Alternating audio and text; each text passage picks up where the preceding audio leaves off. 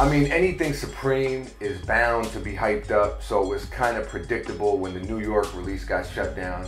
I mean, if you saw the pictures and videos, it looked like a pre-battle scene from Braveheart out there.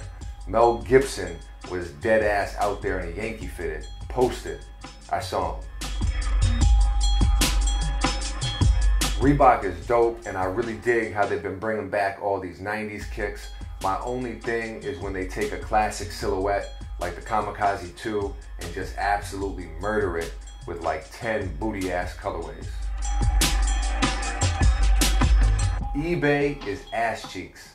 Unless you're copping like older slept on kicks, then you can find some great deals. But as far as new releases, forget about it. Dudes are beating heads. No homo. What kind of a question is that? Lasagna is excellent.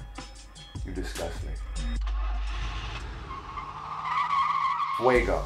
Fruity Pebble outsoles? What? Fred Flintstone steez? Yo, what about his wife though, Wilma? Triple OG MILF.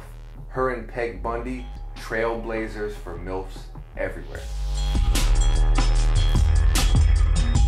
Ronnie does great work, dope colorways, premium materials, Dumbo thigh, rabbit ass, frog belly, all the ill shit.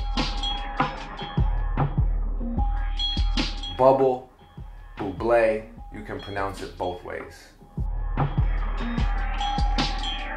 I've been trading since lunchtime in the first grade. Well, trying to trade is probably a more accurate description because it's kind of hard to off a soggy bologna sandwich that Mom Dukes made the night before with way too much Miracle Whip. I dig them, but they're used so much these days, and then you got to deal with all the yellowing issues and stuff like that. I prefer gum bottoms. That's what we should be talking about. Gum bottoms are unfuckwittable.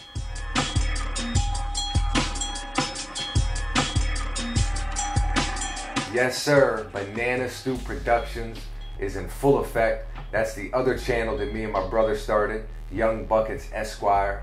Please say the Esquire. Go subscribe, link will be below, and the first video will be posted on Saturday, so stay tuned.